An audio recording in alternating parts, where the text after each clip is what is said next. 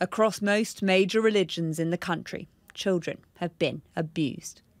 It is the latest damning report from the Independent Child Abuse Inquiry. It looked at 38 groups from Christian sects to Orthodox Judaism and Islam and found shocking failings. Lacey Jones was abused from the age of 10 by an elder in the Jehovah's Witness community. It just rips me apart, because it was like, why aren't you helping me? And I just sort of screamed loudly and leant forward and just screamed and cried, and they didn't say anything, they didn't look at me. And that still devastates me because you're brought up to trust them, that they'll look after you, they'll protect you. Now seeing the ICSA findings is once again another blow, absolutely devastating, because I don't think things will change. The report said as many as 250,000 children receive some form of supplementary schooling from a faith organisation, but of 446 places of worship, only 37% had up-to-date criminal checks on staff that worked with children. They found that 10% of sex abuse suspects investigated between 2015 and 2020 were linked to a religious organisation.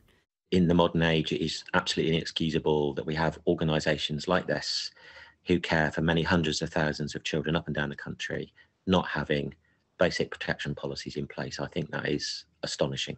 But can change really be forced in these groups? We have no power to force organisations to change. The role of any inquiry is to look at the evidence, but ultimately it is for the government and others to put in place the measures that will make those things happen. And confidence that recommendations will turn to action is crucial. The report says quite rightly that every religious organisation, every religious group should have a safeguarding policy. That's clearly something that needs to happen.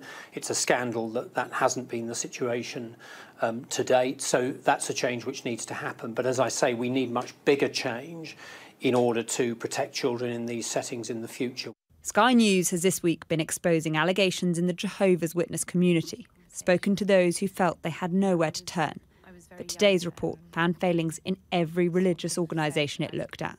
Blatant hypocrisy, it said, in the places where children were meant to learn about right and wrong. Ali Fortescue, Sky News.